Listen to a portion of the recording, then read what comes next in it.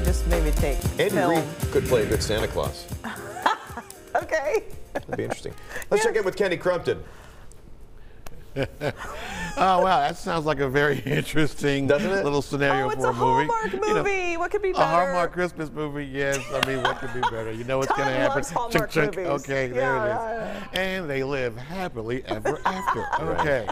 And they don't Just kiss like till the the history end. of the Corvair, they always wait to right? kiss till the end. I don't. At the very end, because you know why? They live happily ever after. All right. Well, let's talk about the Corvair. It's having a nice little happily ever after with us here at the History Center, the Crawford Auto Museum, and the West Reserve Historical Society. All of that under one umbrella. Okay. Now, this is a four-door. Yes. And I wasn't familiar with the four. I remember the two-door Corvairs. Yeah, it's this is a slightly later evolution. This is sort of the second series of the Corvairs that started in 1965 and went to 1969. You'll notice that the body style is now a little bit sleeker. Okay. It doesn't have that sort of traditional Corvair fold in the body seam. Engine's still in the rear. Engine's still in the rear. Yep, they were all rear engine cars. This one's a little bit more contemporary. Instead of a bench seat in the front, we've got two bucket seats now. Okay. And still has the sort of pseudo wire wheel covers, you know, a little bit sporty. And but this is a little bit more practical now. We've got a four-door as opposed to a two-door, sort of more family oriented. Now this one is super duper unique. They did not make many of these at all. Look at this thing. This is a really rare car. This is the Corvair station wagon.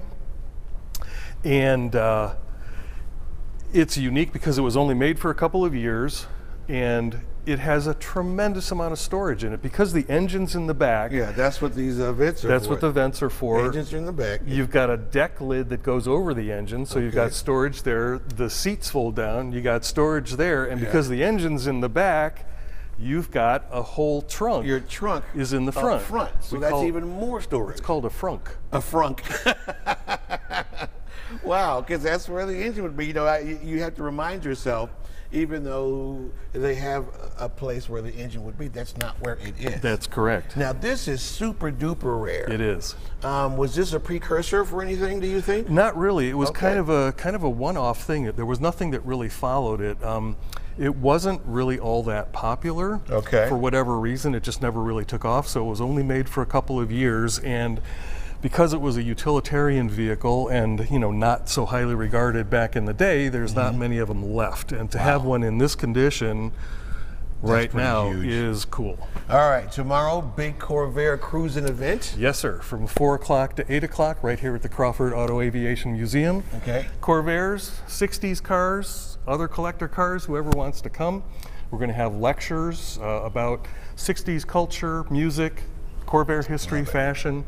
All kinds of good stuff. All kinds of good stuff. But we're not wearing any dresses this morning. I'll tell you that right now, John. Not happening. I don't care how bad we want to promote that. Not happening. Okay, when we come back, two more really unique Corvairs and one that you've never seen before. I guarantee you they have it right here. All right, Love back that. to you guys. Love the two-door and the four-door there, too. Very nice.